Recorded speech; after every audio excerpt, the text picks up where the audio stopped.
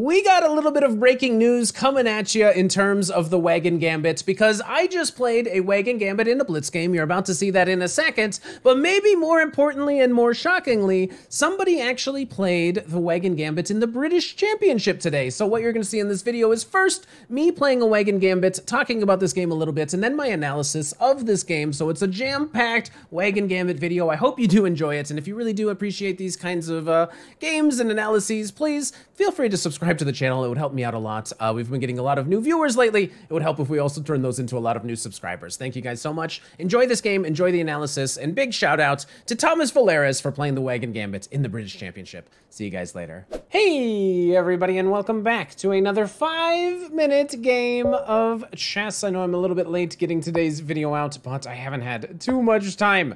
Forgive me, apologies. I'll make it up with a Wagon Gambit, perhaps. And I don't know if you heard the news, but earlier today in the British Championship, we saw this Gambit being played. It was a 2100 versus 2300, and it was a wild game when I left it. I'm not exactly sure. It wasn't looking good for the player that played black, but this was the move.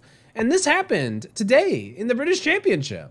It was this. It was E3. Not a very good move, but opponents who are very afraid of this Gambit, they might come up with this. And then I remember he went here. I was wondering why C6 was never played, because there's some knight B5. But it went almost exactly like this, and castles, and some eventual C6, and some eventual bishop here. So let's just play all the moves. I'm playing like somebody trying to be British champion. So if that was you and you played it, you know what? Shout out to you. I guess you are a viewer. There's no way you play this in a monster tournament and you don't know who I am. I think it's impossible. So thank you for doing it. My apologies if it didn't go well. Results may vary. But I remember this was the position, something like this. It wasn't this. It was something that I'll need to look up after. But something similar enough to this. Now what I need to do in this position, this structure, is to go here. I guess we'll go here to prevent the opponent from being able to castle. And we just need to come up with a good way of doing some sort of attack here.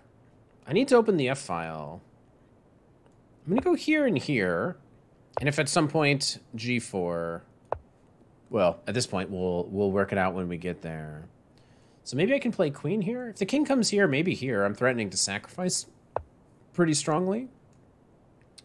So I will play here. If they kick me away, I guess I'm just going to go back and argue that that's fine. Here actually makes a lot of sense. I respect it. I respect the move. Let's still go back and we'll play here, which I think is also very useful for me. And then at some point, we'll try to get, all of these knights into the game and see if we can run the opponent over on the king side. But yeah, it was just cool to see. It was cool to see the Wagon in a really important tournament. And probably if it had gone a little better, I'll have to check it after this game. If it had gone a little better, maybe there'd be a Shrance video about it. Okay, so I'm gonna go here. If you sneak in, you should get trapped. I go here and here, and this traps the queen. So I'm defending this square. My knight's defending here, pawn's defending here. And I got all these other squares internally covered. And now the queen gets trapped. It looks like you can get 2 minor pieces for it. But that's as far as it goes. So I have won a queen. It looks pretty difficult to defend this pawn. So let's target the G pawn.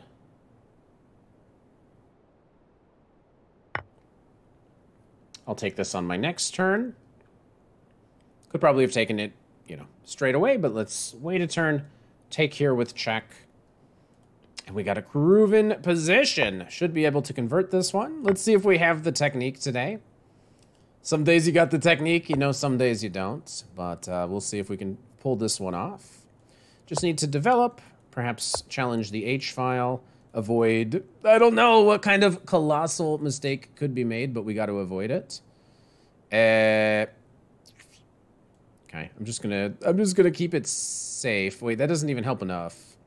Wait, this is not how I wanted to do it. But I'm defending this because white has here, white also had this. So I do have to be careful. Maybe I didn't need to take the G pawn right away. But now if he goes here, at least I can move my queen away. I think a knight on f8 would be a particularly wonderful thing. And I hope my queen doesn't get trapped. It looks like the opponent might be trying to somehow trap me. I can go here. He wants to take that, which is, you know, in my mind, completely understandable. So now if he takes my knight, I have to take with my king, essentially. So I move my rook up so that if I get checked, I can escape easily, and I'm maintaining control of this. And at least for now, this is defended. So you can do this, and then here, oops, and then here. But after here, I should be fine. So I have to stay alert, which is, you know, it's not so easy. Every day has been quite a big day, but I have to stay alert here. I don't suppose there's some evil, devilish trap. But you never know. Let's give a check. And then sneak in. Just got to calculate all of the captures here. Because if he takes my knight first, it's going to be fine. Okay. Because if he takes my knight, I can take with my rook. So that my king remains the defender of this piece. If he takes directly, I can go here. So it's possible for him to take and then take. But I think I should be good. Meanwhile, I make another threat. And maybe presently I'll be able to push this knight away. Have something good. So I can take with my knight. I can also give a check. Let's start with this. And then let's take this back. And we're doing a good job here. The rook can come here. Rook is actually kind of annoying.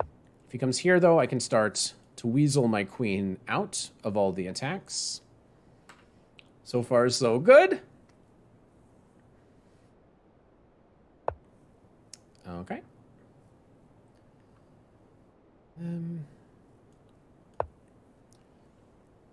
Okay.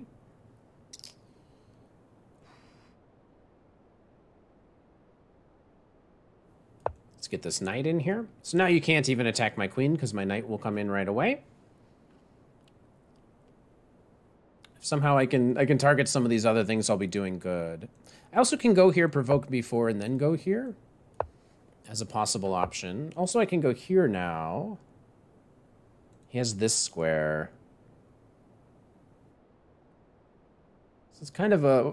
I'm actually going to go all the way over, just to make sure you can't push this pawn so easily. I don't want it... You got your outside passer. I don't want it to be easy for you. I don't know about this one. So he's going to come in. Okay, let's keep the king honest. And let's bring our knight into the game. Looks like all the action is over here. The opponent is relying on pushing this pawn, so let's get everything over there as quickly as possible.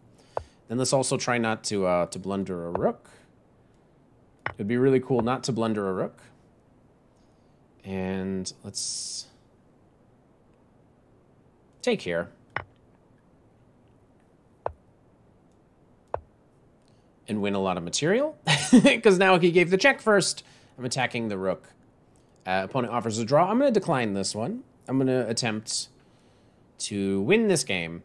If you take back this way, I think I just simply take back. And then I'm threatening this mate, which looks hard to avoid without giving up your rook. So it's a desperate strategy by the opponents. But maybe this has worked for them in the past. The offer, the draw. Maybe I hit the wrong button. I don't know. But anyway, it was an interesting game. I want to cover it, but then I have a special surprise. I want to show you the game from today. Because it was something like this. And when you play the Wagon Gambit, it's actually like, it's something that really, really, really should be accepted. And I've done a million videos on this, so subscribe to the channel and go back and watch all of the videos for more information on the Wagon. But it was declined. And the reason that I played this way today is because in the British Chess Championship earlier today, there was a game between Thomas Villers and Trishna Kaya Marila. And I saw this at some point and it looked like white was just incredibly winning, but as it turns out, this game was a draw. So instead of analyzing my game, let me show you this remarkable game. Here's like a little special bonus, engine-enabled edition. We're just kind of doing the analysis here, kind of raw. But this was played in the British Championship, a very elite tournament, and we saw a Wagon Gambit with pawn to e5. And check out how wild this got. So instead of playing the winning move and accepting the gambit, we saw pawn to e3. This was played earlier today. And then after here, we saw basically this same thing. The pawn went here. This all looks very, very familiar.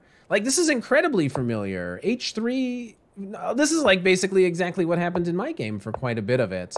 But then somehow black has managed to get an advantage out of this opening. It feels like all you need to do is somehow castle or go for some sort of kingside attack. h5 is correct. So far, this is just incredibly good for black. Queen came in, making some potential threats if this knight, I don't know, somehow drifts too far away. But it looks like black is just simply trying to break in. White takes the time to now try to open up the center. Computer says this is about equal at this point. Takes, at g5, which you gotta respect the effort. g5 turns out to be one of the mistakes here that was played in this game. You gotta love it, but after this sacrifice, white is not compelled to take and let black get some sort of strong attack. They play queen b3, which actually does a very good job sheltering along this diagonal. And it's possible that black got to this point and maybe in their head had some idea that maybe they could take this and swoop in, but the queen is actually defending this square. So knight to c5 was played. It was a really wild game. The knight was taken, then the other knight was taken, and then this rook made a mistake. So I left the game around here, and I'm like, oh man, white's gonna win this game. But apparently white made a big blunder. Rook came into f6. There's still no ability to give this check because the queen is such a good defender. But then another blunder was made, and then the bishop comes to shield. What the heck is going on? But now if you take with a pawn or a rook, somehow there's not pressure along the g file. Black gets castled, even though they're completely exposed over here. This check is given, but this is actually a mistake. Even though this bishop drops off, black can now trade, and they've gotten to an equal position. Holy cow. So a lot of fireworks in this one. A really cool game that I actually hope to deep dive into a little bit more, maybe in a future video. You never know. But if you want to see it, you better be a subscriber. And thank you to Thomas Villares. Huge shout out. Way to play the Wagon Gambit and draw a high-rated opponent. I'll see you guys later.